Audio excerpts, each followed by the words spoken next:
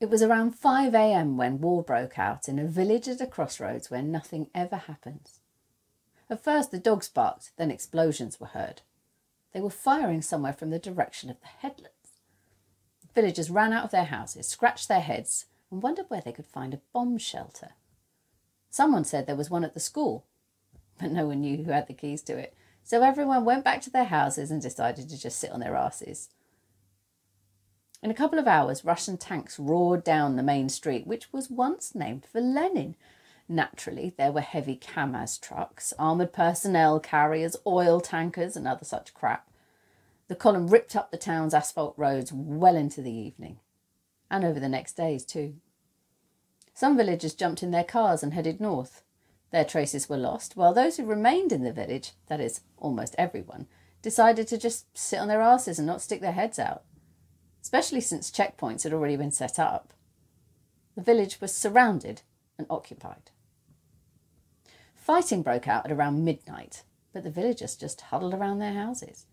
Because who would know where to run? And here, there were neighbours all around. It's more fun in crowds. Then everybody broke up. In the morning, they went to work. Those who had work, anyway. Russian flags were already flying in the town centre. The mayor was missing and half the shops were closed. The villagers rushed to stock up on bread and flour and hid their expensive cars in gardens and barns or even bathhouses. Meanwhile, that night, 2 brave souls pulled down a Russian flag. The first thing to disappear in the village was bread, followed by medicines and then Ukrainian national television. After that, the Russians, in this village they were always informally called goats or butchers, stripped the mobile communication wires off the TV tower and set up tension cables around it. The villagers felt as though they were on an island, cut off from the world. They walked around their village with their mobile phones, turning them here and there, looking for those cherished lines of communication. The bars did not appear on their screens, and the mayor never returned.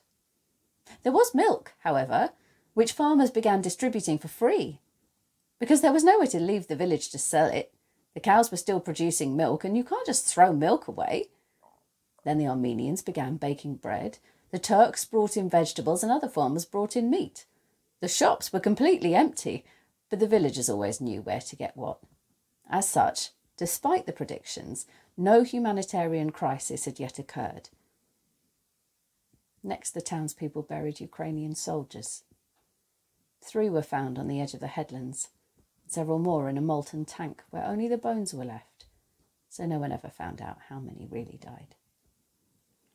For the longest time, the goats would not allow burials, but they were finally somehow persuaded by priests from the Moscow Patriarchate. Theirs was the only church in the village.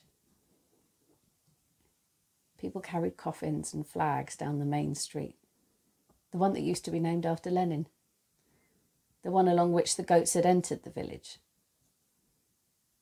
The soldiers were buried in a common grave marked by a sign saying "Unknown Defenders of Ukraine." The goats watched all this from their vehicles moving slowly through the countryside. They did not walk on foot. They tried not to let the villagers see them. Meanwhile, Wi-Fi, then mobile communications, unexpectedly returned to the village. Russian channels ran on TV, but the villagers had long been using satellite dishes, so they watched whatever they wanted. Naturally, they got their news from the internet. And on the internet, people were writing that Ukrainian flags were flying in the surrounding towns and villages, that people were capturing goats in the bushes, stealing their armoured personnel carriers and refusing to eat their humanitarian aid. The villagers scratched their heads and got to thinking. Next day, they took flags and placards and went looking for goats, shouting, "Glory to Ukraine!" What the hell are the goats doing here anyway? It'll be harvest season soon. This is Ukraine after all. There was never any love lost for the goats here.